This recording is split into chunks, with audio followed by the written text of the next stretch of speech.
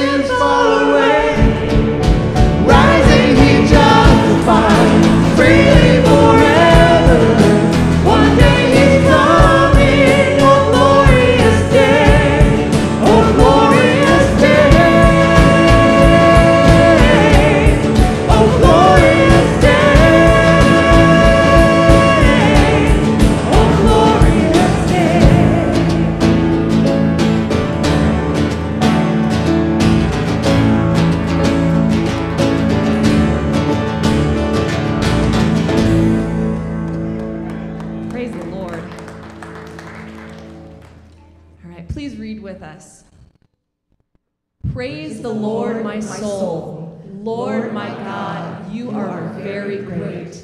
You are clothed with splendor and majesty. Lord, you set the earth on its foundations. It can never be moved. You covered it with the watery depths as with a garment. The waters stood above the mountains, but at your rebuke the waters fled. At the sound of your thunder they took to flight. They flowed over the mountains. They went down into the valleys to the place you assigned for them. You set a boundary they cannot cross. Never again will they cover the earth. How many are your works, Lord?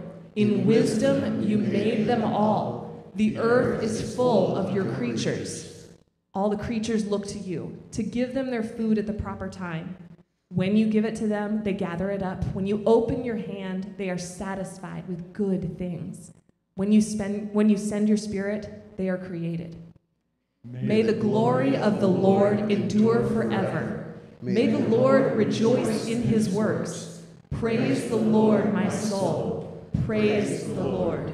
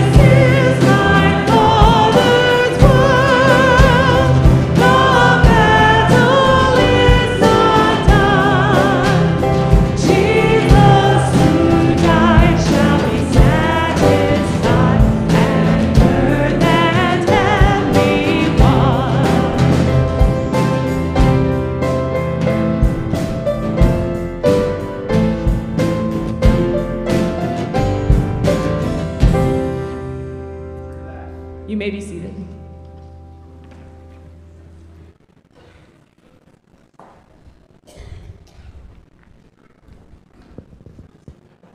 Good morning, church. What a glorious day it is, right? And how great it will be when the Lord returns. Happy Father's Day to all you dads out there. Thank you. Thanks, Dave. It's great celebrating our dads, isn't it? And even the reflection of celebrating our Heavenly Father and all that He does for us and all He has done. And what a great privilege it is for us as dads to be able to lead our kids to the throne of Jesus. All right? That's our job. That's our purpose. And I know it's a privilege to be able to do that. So, dads, keep going. Keep going strong. All right? And eat a bunch of ice cream, take a nap today as we celebrate you. That might be my plan. I don't know. But if you're a visitor here this morning, located in the pew rack in front of you is a visitor card. If you would just fill that out for us, drop it in the offering plate as it passes by. You're not going to get spam mailed or anything like that. We'd just like to know you are here and be able to pray for you. So that would be great. Also, a couple of announcements to share with you. Today is the New Path Pregnancy Center baby bottle return day. And if you happen to forget to bring your baby bottle in, bring it in sometime this week and we can run it down to the pregnancy center for you. So they will gladly accept it. So don't think that you missed the timeline and they won't accept it. So if you have one sitting at home, just bring it into the church office this week. Also, you'll notice in your bulletin, we have a Green Hills service coming up on July 10th. And we're looking for some friendly faces just to help out there at Green Hills. The information is in the bulletin. So if you're available to help out with that service, we would love to have you there. I know it's been a while since we've been able to have this service with COVID and different restrictions and stuff. So I do know that the service that they have there is a blessing to the residents, and many of them look forward to it. So if you are able to be there and bless those residents at Green Hills, man, it would be awesome if we had just a bunch of people show up and help out there to be the light of Jesus in their community. At this time, I'm going to dismiss the kids to Children's Church. That's always the part I miss about announcements. So kids, have a good time learning about Jesus in Children's Church. And then as the ushers come, I want to share with you a prayer request. On Thursday morning, Jim Wish had open heart surgery, and things went well, but just got a text message this morning that Jim Wish went back into ICU with AFib. So we need to be praying for Jim. And with Jim, we need to pray for Susan and the family. Because, that can bring a lot of heartache and struggle, stress. But let's pray for Jim, that the Lord would give his body strength and that the doctors would be able to right the AFib to get his heart back in rhythm. Will you join me in prayer? Heavenly Father, thank you so much for today, Lord. God, we give you praise. Thank you for our dads, Lord. Thank you for giving us them. Thank you for giving yourself to us. Lord, you are the Father. Lord, may we as dads reflect you in leading our kids to the throne of Jesus. Father, we pray for the Wish family right now. We pray for Jim, Lord, as he's back in the hospital with AFib. Lord, we pray that you would give his body strength to have his heart back in rhythm. And Lord, that you would help the doctors to know what to do, what's right, and how to do it. Lord, we know that you are the great physician. You're the healer. So Lord, we pray that way, that you would heal him. Lord, we pray for Susan and the family. Just the different questions and heartaches that can come with this and concerns. Lord, we pray that you would give them the peace that surpasses all understanding in the midst of this. Lord, we look forward to what you are going to do in our church, in our community. Father, thank you so much for the Kadar family being here this morning. And Lord, be with Lotzi as he brings your word to us. Father, may your spirit fill him, and may that your spirit overflow out of him. Lord, may we be attentive to your word. May you be glorified and praised. In Jesus' name, amen.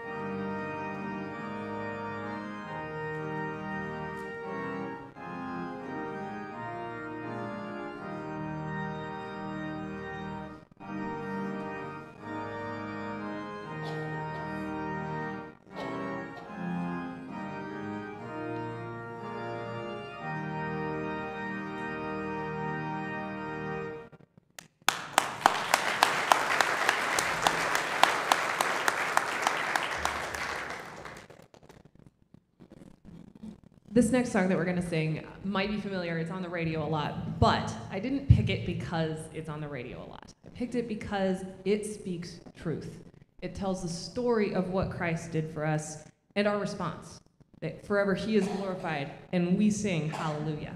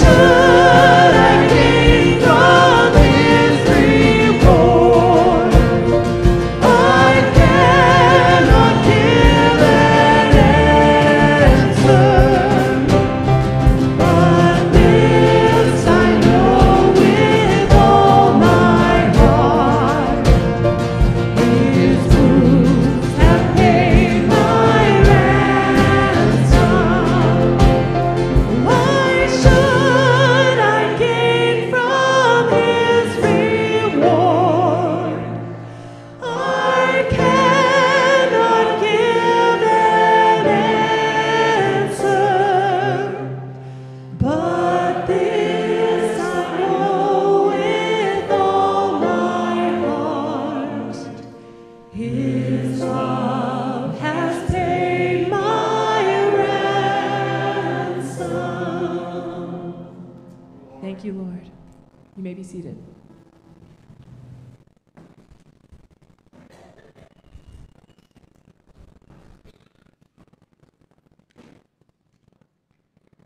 Sziasztok, jó reggel. That's hello and good morning in Hungarian. And I have known this young man, I'll say it that way. I know this young man since for about 12 years, about 10, 11 years now. He's the one that burdened my heart for the go on the mission in Hungary. And I've been going there, well, other than COVID, been going there the past, and I'm going to go again here in July. And he's a good friend. I'm glad to call him my friend, Beratom. He's my friend. So, Laci Kadar. Thank you, Dave. Thank you. Well, good morning, Calvary Baptist Church. Boy, this is a special church for me. I'm not sure if I ever told you this, but this is the first place I ever preached in English, okay? Perhaps you've been, okay, really? And since Pastor is not here, I can tell you the story, okay? It was in 2000, and we were guests of Jim and Sandra Tassel, and there was a missions conference. And we were supposed to set up a table and present our ministry. And I said, that's wonderful, I can do that much. Friday night, the phone rings, and it's Jeff, Pastor Jeff, and says, Laci, what? Our main speaker canceled. Oops.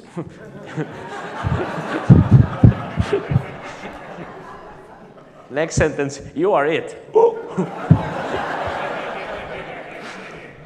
I was scared to death.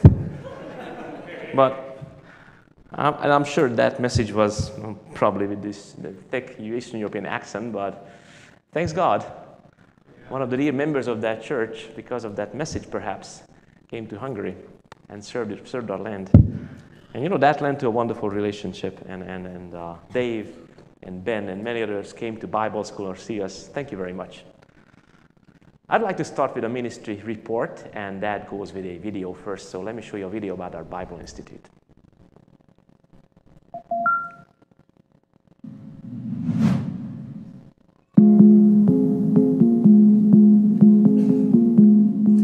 What do you believe?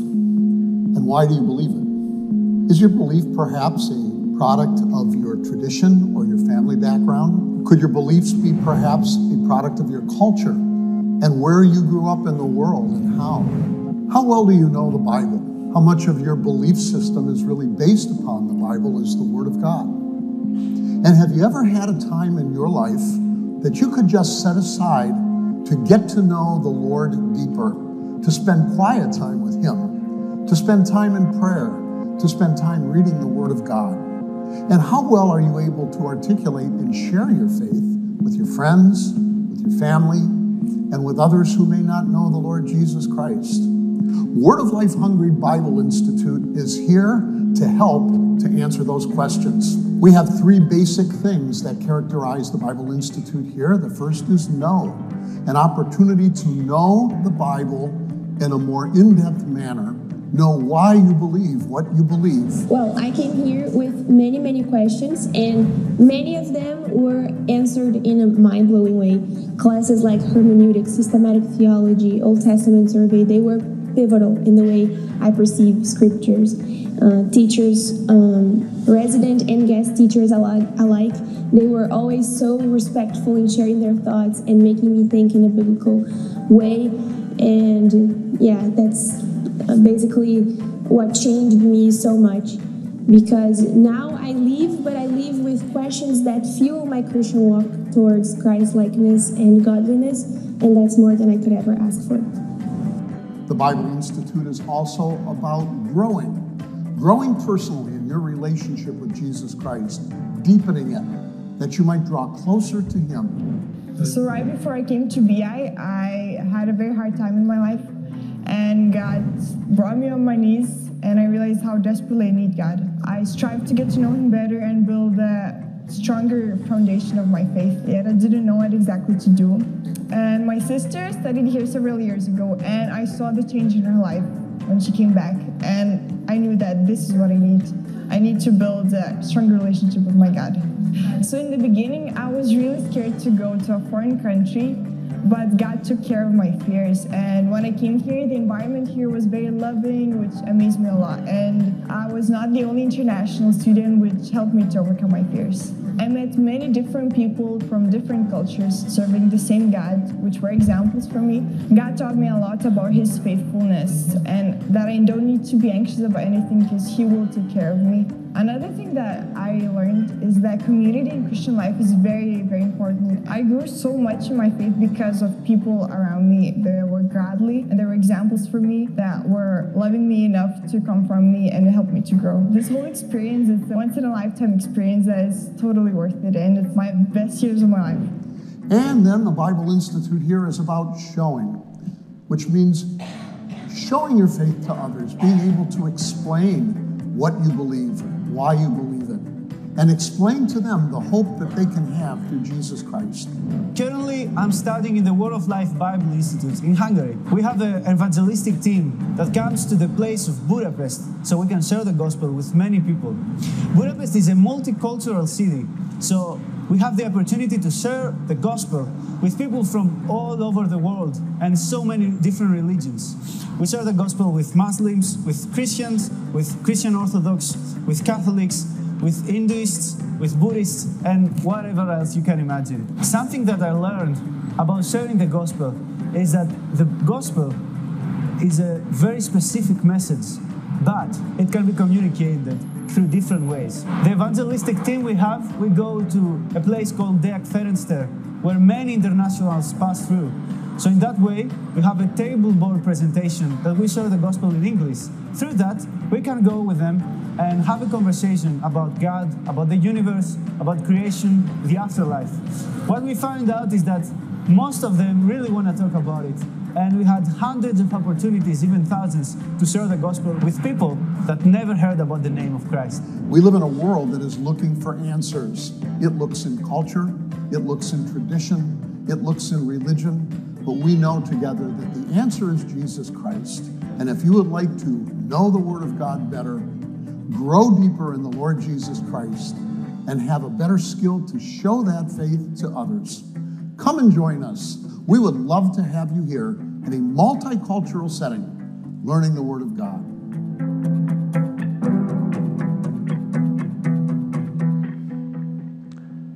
Okay, and I have a few slides for you this morning. First of all, let me show you our graduating class of 2022. We had 57 students from 19 different countries. Now, our ministry is not only Bible school. The ministry where Sandra, my wife, and I'm serving, and our 3 kids, it's a Bible school and outreach and camping and helping the local churches. But if I may call them this way, they are the workforce. These students are being trained, and they are going to public schools, doing sports, music, and they are the ones that are taking the gospel to all sorts of people. And thankfully, after COVID, our ministry restarted wonderful. We are present in schools and churches. We really do a lot of things. But instead of talking about the big things like the telescope, I just thought, how about talking about the microscope this morning? So instead of the big stories, I'm going to bring you 3 individual stories, then the 4th one. So next slide, please. On top of being a Bible teacher and evangelist and doing a lot of things for the ministry, and my wife is a translator, and she's doing decoration and helping in the office, and we are also doing mentoring. So this morning, let me just talk about 3 guys I'm mentoring. First one is Gergő. Gergő is 20 years old, and he's a born leader. I mean, the guy decided to make a film, and he was able to convince about 15 people to work for him for free. And he made a film, the equipment, everything. He made a film and won some prizes.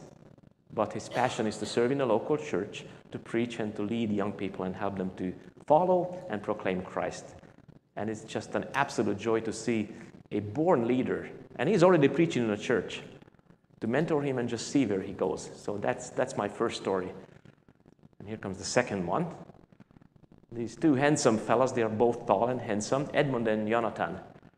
Edmund on the left-hand side, I mean, he's the most passionate evangelist. He's the guy with the most compassion. He's the one who is not only serving gypsies, but he's enjoying it. He's taking all the beatings and ridiculing all the difficulties, the disadvantaged kids, and he loves them from his heart. An amazing evangelist, great potential. And once again, comes to my office once or twice a week. We talk, we pray, I help him, and it's just wonderful to get him ready for life and ministry. On the other side, there is Jonathan, and Jonathan is the servant. If help is needed, Jonathan is there. If a sick student has to be taken to the doctor, Jonathan is there. If a team member is missing from a team, Jonathan is there. If something has to be fixed, Jonathan is there. And he does it with smiling and with prayers. And for a 20-year-old guy, it's a big thing. He fasts once a week for a day. And once again, a 20-year-old guy who can eat a lot. But he's just passionate. And here comes Sandra's stories, but she asked me to share it with you. The next slide. On this picture, you see 6 young ladies. One of them is Sandra. On February 24, an awful war started in the Ukraine. That's a next-door country to Hungary. A few days later, the entire Word of Life Ukraine team, staff, students, volunteers, everybody, mostly females and children, they had to flee. They fled for their lives. Some of these people fled with the clothes on, and that's all they had. Among them was Rita, who is standing in the middle of the picture, and she was 26 weeks pregnant at the time. Now, when they arrived to Hungary, delivery started very early. Thankfully, in a hospital, they were able to stop it. And recently, a couple of weeks ago, Rita gave birth to a healthy little boy, Raphael. And Sandra, because when Sandra was 13 years old, she experienced the same thing. She had to flee Yugoslavia from a war. She became their helper and friend. And this was one of the main ministry focuses of her of the past few weeks, months of her life. Now, we are still open for refugees. They are still coming. And perhaps some of you don't know, but Hungary is a next-door country to Ukraine. So please pray for us. Pray for Christians and pray for our ministry, and particularly for the Word of Life Ukraine ministry. Now, after the service, my family and I, we're going to be in the lobby. There's a table set up. And please make sure that you come and get your new prayer card, because the one that we just displaced is like 6 years old. This is a new one. And there is also a couple of projects. If you're interested, you may pick up a flyer and a Bible school brochure. So please come and visit, and we can talk some more. But now let's turn our attention to the Word of God, shall we? Right? Do not miss what's most important. Do not miss what is most important. Now that's what my wife tells me when she sends me to the grocery store, because she knows I'm an awful shopper. So I go to the grocery store and I pick up all the items that are on sale, although we have like a ton of them at home. And I just forget what's most important, meaning food for the family, all right? Or I remember one time we went to church with 2 cars, and 2 cars, 3 kids. Guess what we left at church? Yes, you're right, one of our kids. So don't miss what's most important. Now we have them all, okay, so. And that's the statement I'm telling my mentees, these young men I'm mentoring, and there are some others. Do not miss what's most important. And actually there is a thing we Christians miss, although that is the most important thing. That is the one thing I'm telling my students when they first come into the systematic theology class. The most important thing. The single most important thing. And to give you a clue of what it is, let me just read the titles of some popular gospel tracts.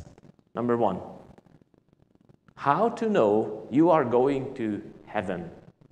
That's a good one. I read it. It's a good tract. There's another one. Your Ticket to Heaven. Admit 1. Creative. Good. Next one. The Way to Heaven. Here's the next one. Heaven or Hell. Good one. But something's missing.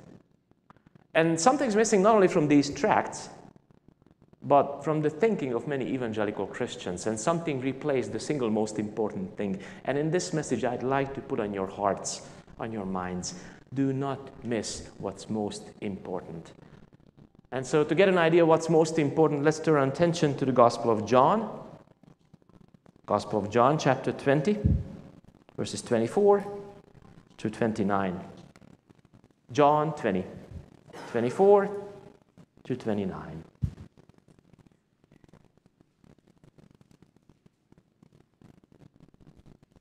Let me read that.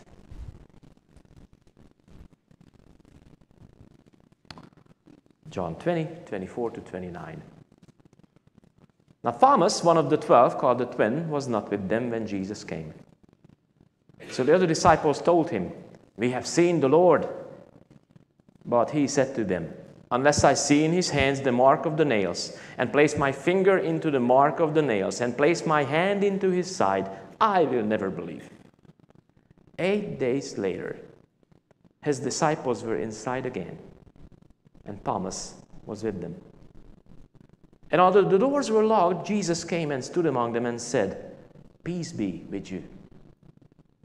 Then he said to Thomas, "Put your finger here and see my hands, and put on your hand and place it on my side.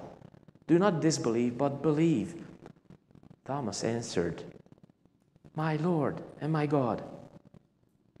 Jesus said to him, "Have you believed because you have seen me? Blessed are those who have not seen and yet have believed." Now we all know what was the essential thing Thomas missed. What was it he missed? The resurrection. Thomas missed the resurrection. But before we go any further, we say, well, disbelieving Thomas, how about the other disciples? Now I was researching and looking for some information as in preparation for this sermon. I opened the Gospels, and for my great surprise, I found it 15 times that Jesus, one way or another, talked about his death and resurrection. A typical pronouncement from Jesus about his death and resurrection, for example, in Matthew 16:21. From that time, Jesus began to show his disciples that he must go to Jerusalem and suffer many things from the elders and chief priests and scribes and be killed and on the third day be raised. And whenever he said this same thing, what was the reaction of the disciples? It was disbelief. They never understood. They never believed it. They just didn't get it. They missed the single most important thing. They did. They did. Even Jesus' opponents understood this fact better than his disciples. Just think about what happened after the crucifixion. As Matthew tells us in chapter 27, the next day, that is after the day of preparation, the chief priests and the Pharisees gathered before Pilate and said, "Sir, we remember how that impostor said that while he was still alive, 'After 3 days I will rise.' Therefore order the tomb to be made secure until the third day, lest his disciples go and steal him away and tell the people he has risen from the dead, and last fraud will be worse than the first." They understood what Jesus said, that he would rise from the grave. The disciples did not. The 12 Jesus picked missed the single most important thing. They did. And once again, before we start labeling Thomas, oh yeah, Thomas was the worst. Hold on for a second. Remember when Jesus actually rose from the grave? Women run to the tomb and run back and tell the disciples, and they did not believe it. Yeah, they did not believe it. They had to see Jesus in person to believe. So they were no different from Thomas. They missed the single most important thing. And us educated 21st century evangelical Christians say, yeah, they missed the most important thing. But we don't. Really? Now, wait a minute. Listen. If I ask you, and you don't have to answer me, if I ask you the single question, what happens to you when you die? Okay, give me the answer in your head. Thank you. Let me tell you what you just said. Let me tell you what you just said. I'll go to heaven, right? Oh boy, you missed the most important thing. Oops. Let me ask you again, what happens to you when you die? You say, I'm going to go to heaven. What does this guy from Hungary want to tell me to say? Okay, well, let me tell you what the Bible says.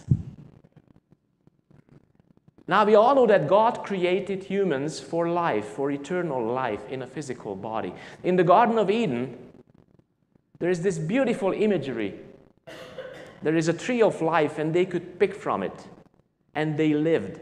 And if that was not enough, then God created humans from the dust of the ground. He breathed into his nostrils the breath of what? Life. Life, life, life. God created humans for eternal life in a physical body. Let that thought sink for a second. We were created for life. When did death enter human history? We all know the answer.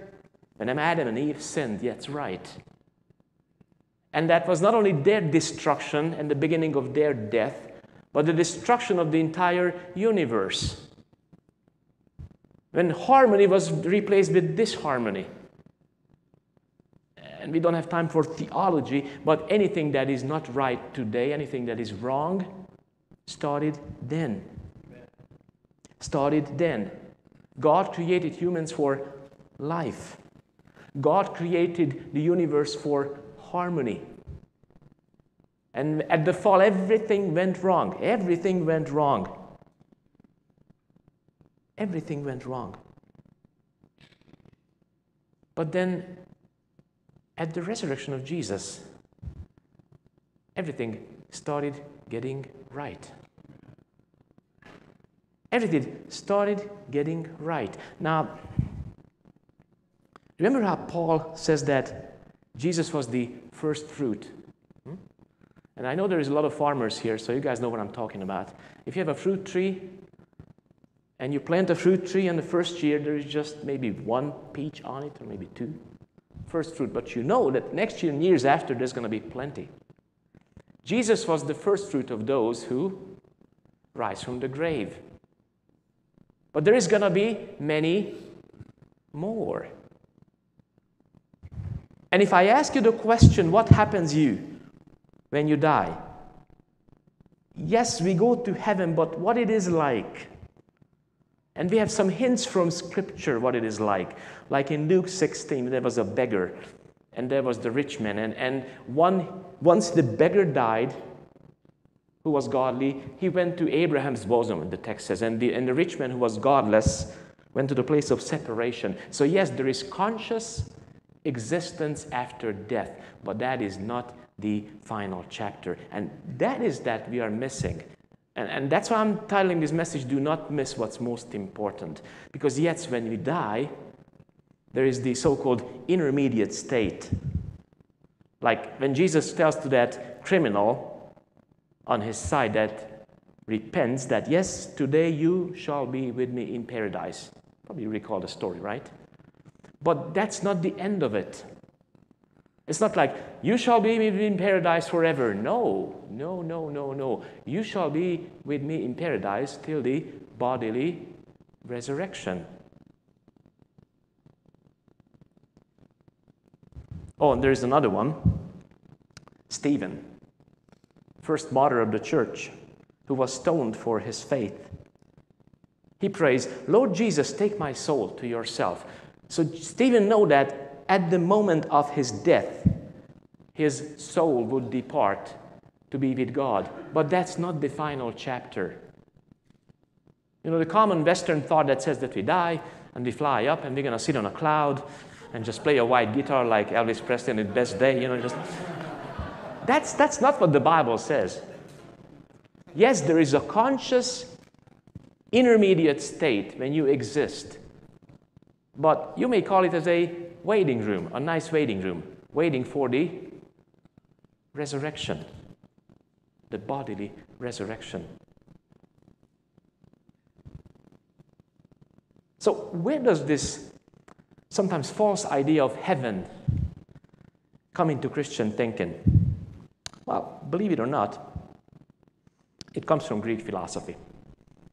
Plato, in the first century, a Greek philosopher, He believed that there was a higher state of existence, the world of ideals.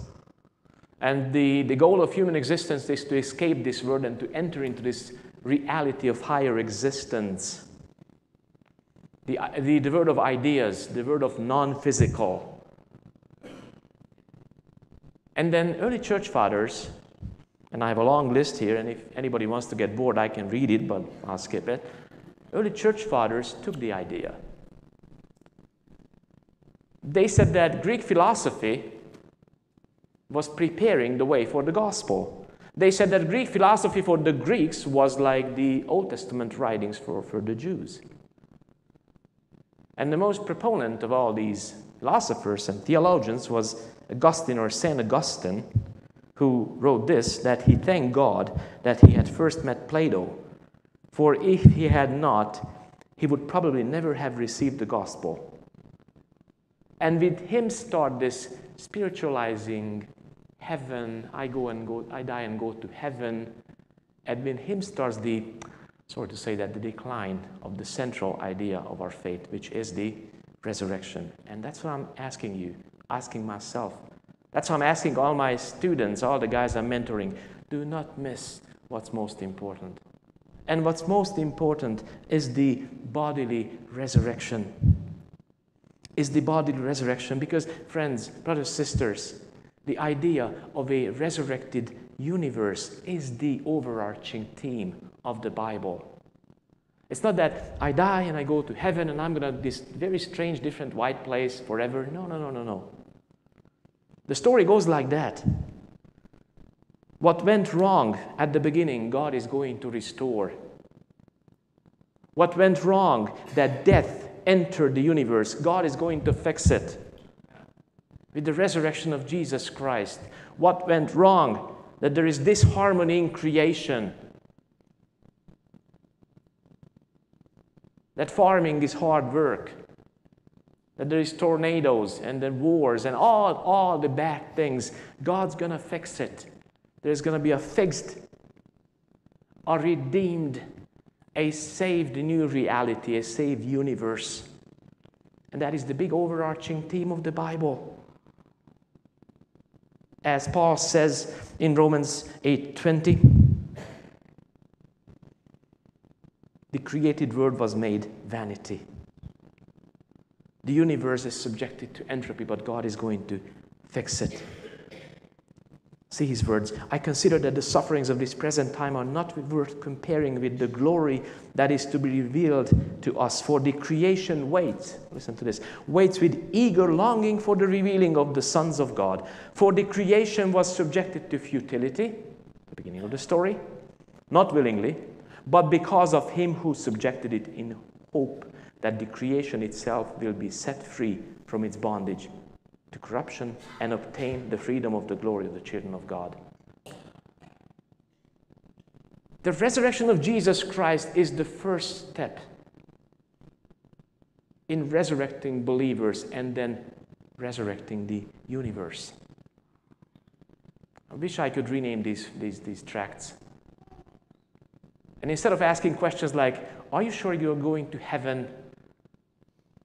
You'd ask the question, are you sure you'll be part of the resurrection of the church?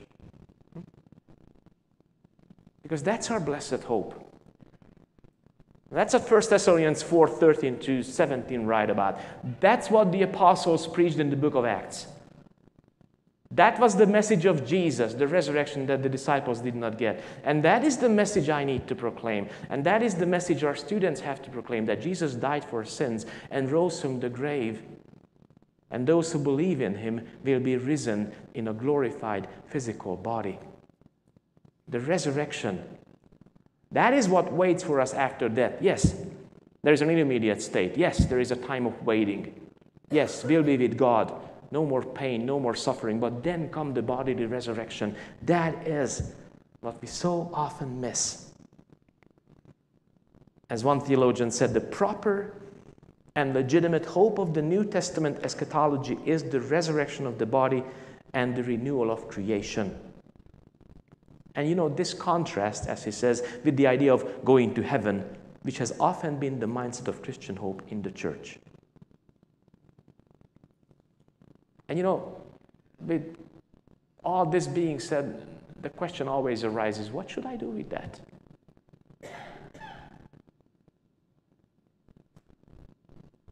And for that, I think I have 2 or 3 answers.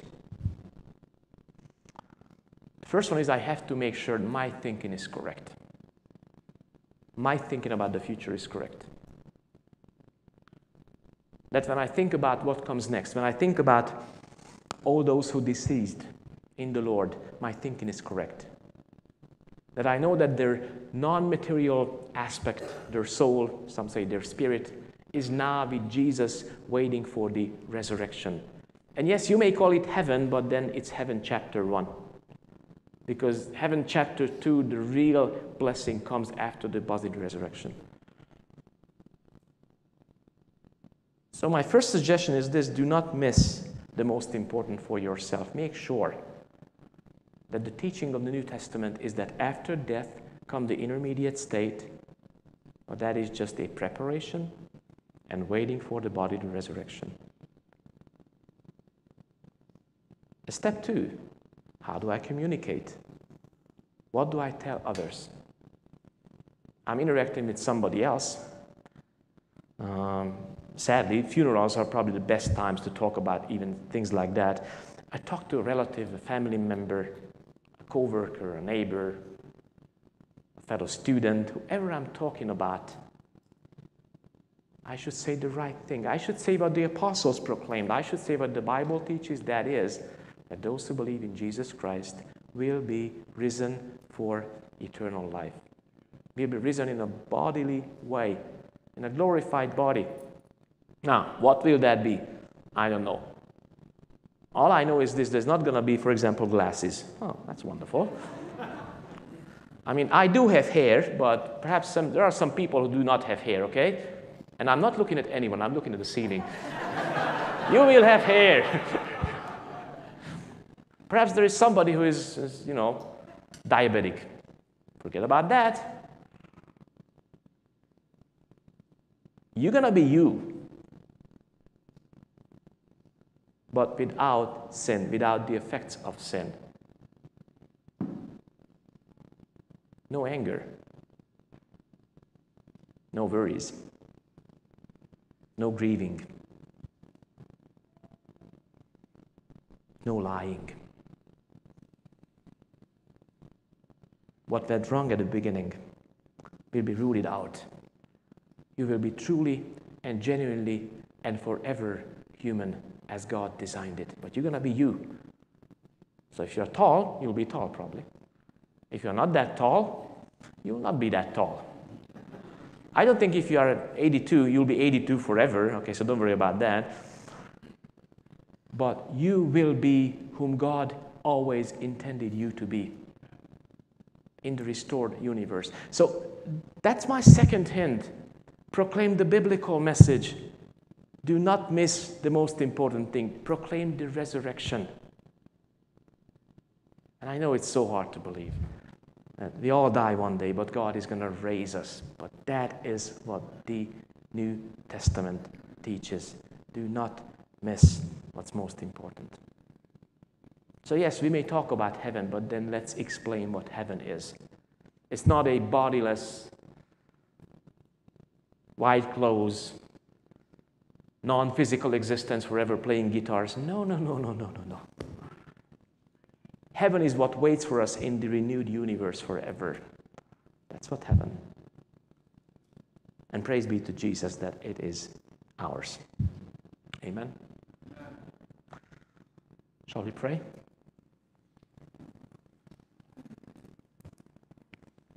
Father God, we do not want to miss what's most important. And that is the resurrection of Jesus Christ. The miracle of miracles. And because He's risen, we who believe in Him and we who follow Him will be risen one day as well in glorified, sinless, physical bodies.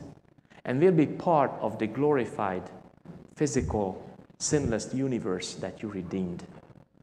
Did not deserve it, You gave it as a gift. Thank you that the Bible teaches us how to believe correctly. But thank you also that the Bible teaches us what to proclaim properly. We do not want to miss the main thing. We want to proclaim the resurrection of Jesus Christ. We want to make sure that people understand that this resurrection can be theirs if they trust and believe in his death and resurrection. In the name of Jesus we prayed. Amen.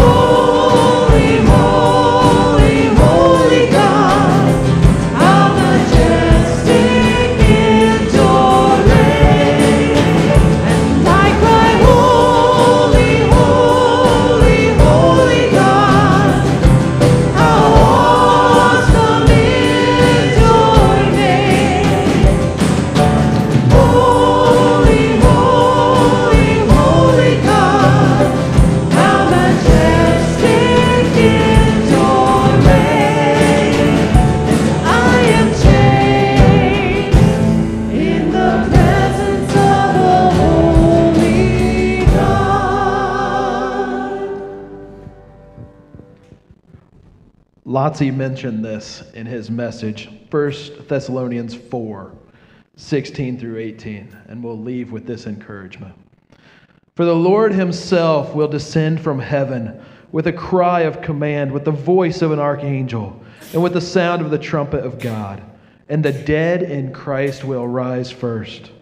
Then we who are alive, who are left, will be caught up together with them in the clouds to meet the Lord in the air. And so we will always be with the Lord. Therefore, encourage one another with these words. Lotzi, praise the Lord for that message. Thank you. Go with the hope of the resurrection. You're dismissed.